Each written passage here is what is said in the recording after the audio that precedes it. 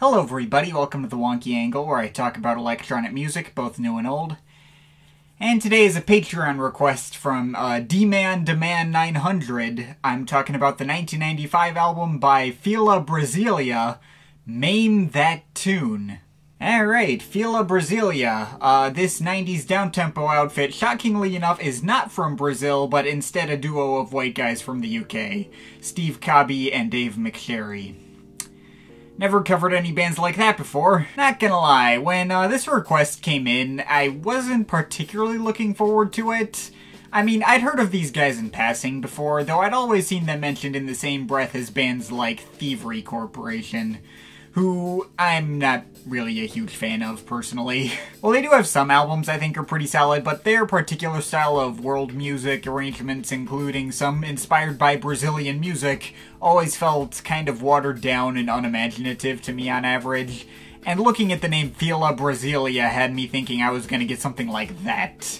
As a result, I'd never really been motivated to look into them on my own time. Though once the request came in, I found out that this band is a lot more focused on jazz breaks and resembled the kind of thing that would have come out of the early Ninja Tune roster. And while that was more intriguing, I'd also semi-recently done a Patreon request for a very similar album actually from Ninja Tune, Funky Porcini's Love, Pussycats, and Car Wrecks. An album which, while I generally liked and was a grower, also left me wanting to like it a lot more than I actually did.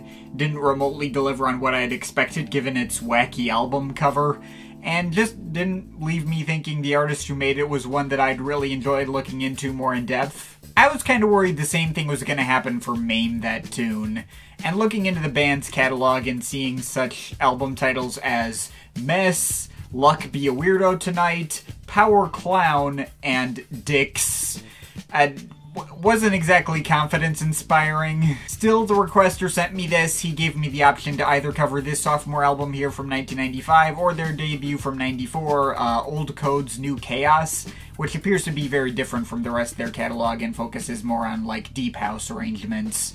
I opted for this one as the requester said it was more representative of what the band was really all about, and I figured that would give me a better evaluation on whether or not I'd actually like these guys.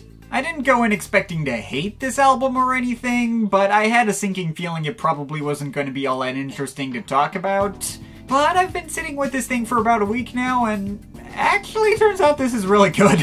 Like, I'm not going to tell you I think this stuff is anything life-changing. I think it works best as background music to be put on while you're doing something else. It's not really the kind of thing that's, like, designed to be, like, actively sit up and listen to. Like, the Thievery Corporation comparisons aren't wrong.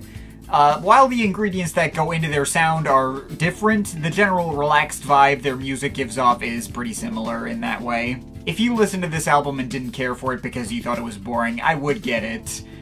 But that's the reaction I thought I was going to have, and I actually found myself getting really consistently pulled in by all of it. 9 tracks, all running on pretty long, ranging from 6.5 minutes to 11 minutes, and none of which have an absolute ton of progression over time. But I enjoyed all 9 of them. All the chill grooves they created were really solid for what they were, and the overall vibe of everything never wore out on me. Could make an album that runs on for over an hour make that time feel a lot shorter than it really was. I've listened to this thing like 7 times over the past couple of days, and I've never gotten sick of it. Going through individual tracks, the album starts quite strong with Dave Yang and Steve Yin De-Swish to Swish. Obnoxious mouthful of a title aside, this is a really nice mix of shuffling breaks with funky synth and guitar licks going over particularly satisfying progression of electric piano chords. I like how that loop of electric piano starts with like this one chord that only lasts like a 16th note before immediately moving down, like that.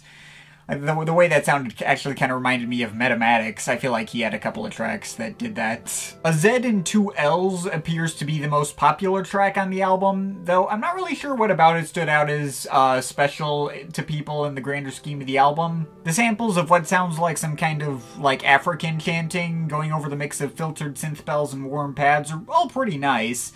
And there's a pretty neat change up into a more up-tempo drum and bass-ish beat a little past the halfway mark. Still a very solid track that's about equally as good as everything else here, but I don't know if it would have stood out to me as single material if it hadn't already been released as one.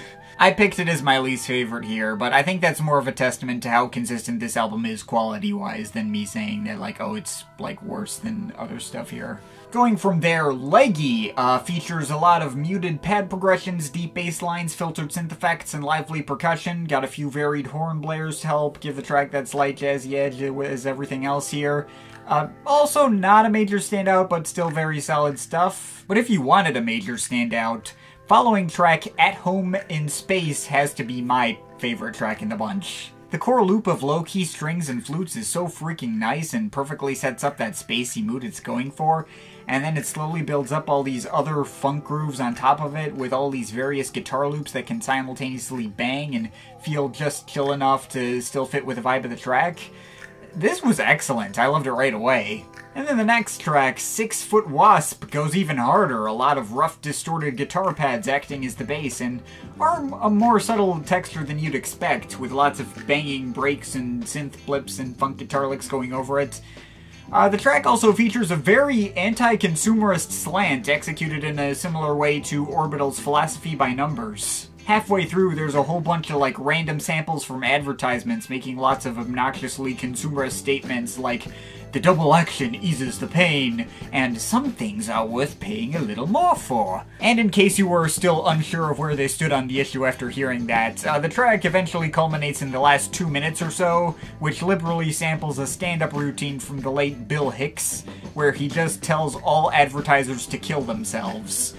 Just going off on the entire world of marketing and advertising and tell them to rid the world of their evil fucking machinations.